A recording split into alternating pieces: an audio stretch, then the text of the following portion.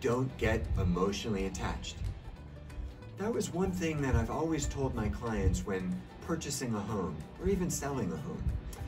In this video series so far, we've talked about goals and visions and the process of buying a home in a pandemic.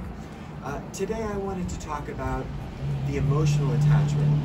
I've always told my clients, like I said, don't get emotionally attached. You don't know what's going to happen, and if the offer's not accepted or the deal doesn't go through, now you're going to, have a bad day, you're going to feel sad about it.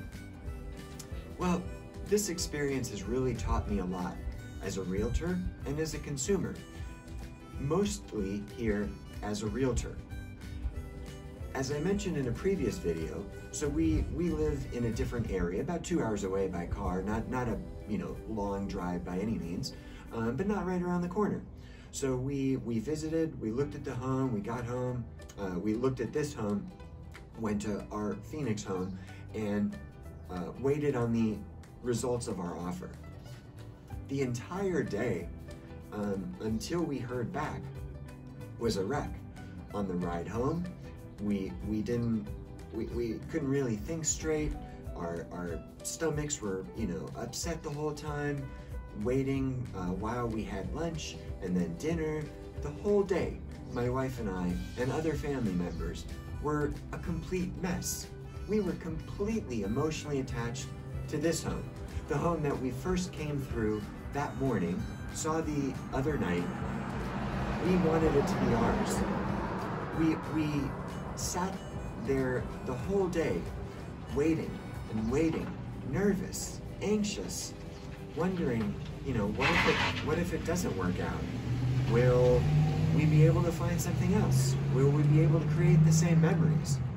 And I kept thinking to myself, as a realtor, again, I tell people don't get emotionally attached, and here I am getting massively emotionally attached. I didn't know what to do the entire day. Every time I tried thinking about something else, came back to this home. So ultimately what it taught me was, if we're emotionally attached to something, in this case a home, it's probably a good thing. That means we love it. We want it for a reason or certain reasons, whatever those are. When you get to that stage, it's going to be something different for you. And for someone to say, don't get emotionally attached, I now realize that has been the wrong thing, and I regret it. We were so emotionally attached. And then when hearing our offer got accepted, we were crying and bawling and all this stuff.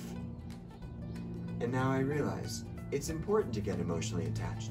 That means you found something that you love, and you should have a home that you love to create the memories that you're going to create, or if it's an investment and you're emotionally attached to that, whatever the reasons may be. Your kids going to a certain school, you having a certain yard for your kids and pets, whatever it is. There's so many different reasons. I've obviously only given a couple. And now here I am sitting on the porch of our new home that I was emotionally attached to, and I will always be emotionally attached to. We love this home, absolutely love it. And I encourage you that when you find the home you love, to love it. Don't let your realtor discourage you from not being emotionally attached to it. So far we've talked about goals, visions, buying a home in a pandemic, the process of buying the home, and emotional attachment. Please stay tuned for more videos. Watch them on my YouTube channel or other social media platforms, and I look forward to hearing your comments, your process of buying the home, and the things that you've been involved with. Thanks for watching.